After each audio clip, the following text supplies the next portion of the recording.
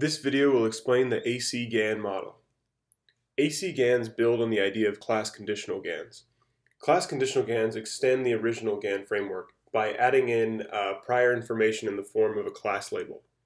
If you have like CFAR10 with 10 classes, this class label would be a one hot vector with a 1 indicating the class, like maybe 1 in the cat index and then zeros in all the other classes.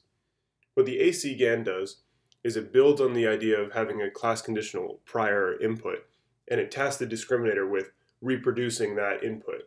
So when the generator receives a class label to generate a cat, the discriminator has to not only predict real or fake, but it also should label it as a cat.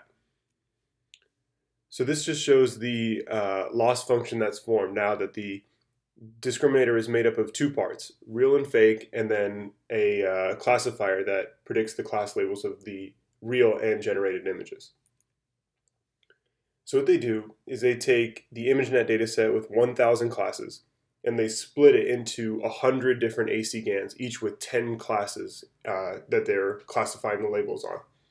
So they experiment with this and they try to take apart and have more classes in each AC-GAN, but they find that 10 works the best, and as they try to increase the number of classes in each model, they have mode collapse in the generator. So another thing they want to know is they achieve 128 by 128 images with the AC-GAN. But they want to make sure that this isn't just because of like a naive upsampling. Like you could really just generate 32 by 32 images with a GAN and then just do a nearest neighbor interpolation and call it 128 by 128. So what they do is they test the discriminability in high resolution and low resolution samples to guarantee that they are actually adding information in the higher resolution sampling.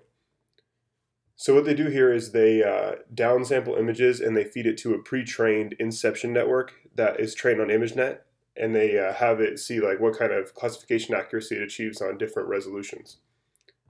And they find that the 128 by 128 model has a much higher accuracy relative to the 64 and the 32.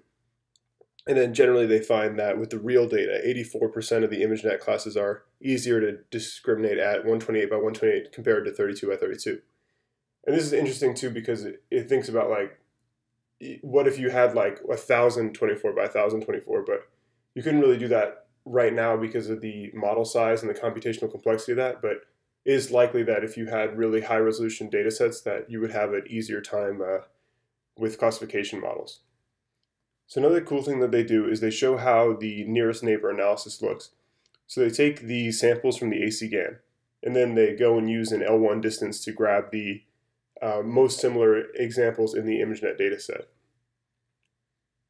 And this shows sort of like the timeline, the AC-GAN compared to the unsupervised DC-GAN in the left that was improved by Salomons et al.